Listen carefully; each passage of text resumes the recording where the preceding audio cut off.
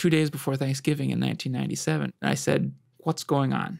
And then you said, I can't tell you because if I do, you'll leave me and take the children and I'll never see them again. And I said, you'd probably better tell me then because of that. You can't leave it hanging like that. You can't leave it like that. So that's when I told you. First thing I remember is that you said that you were in the wrong body, that you should be a man.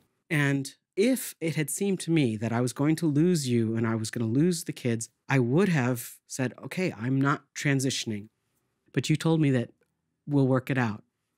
You know, we were walking through a territory without a map because we didn't have anybody ahead of us. And we just kind of fell out of holding hands when we were walking along the street. Spontaneous affection. Yeah. We couldn't do it comfortably anymore. A lot of it was me because it became clear that I would be perceived as gay. But at one point I realized that I didn't fall in love with a couple of body pieces. I decided this is the person. And I was still the same person. More so. More like the fun person I remembered from 30-odd years ago than before the transition. Amanda was 7 at this point, and then I explained to her where this was going, and she burst into tears and threw herself onto my lap.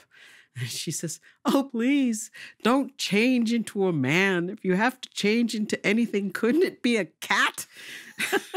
And that was not a question I had prepared myself to answer. I mean, I was kind of stunned. Do you remember, Amanda? Barely. Like, I was 7. I think I was 11, right? 10, 11? 10.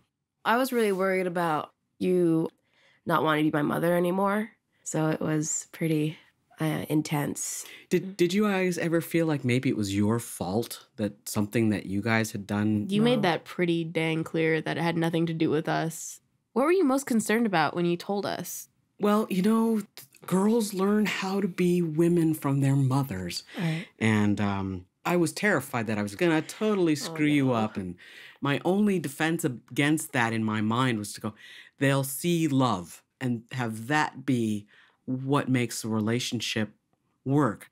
So, and this is a little scary for me to ask, were you ever prepared to not see us again? No, or that was never, ever an option.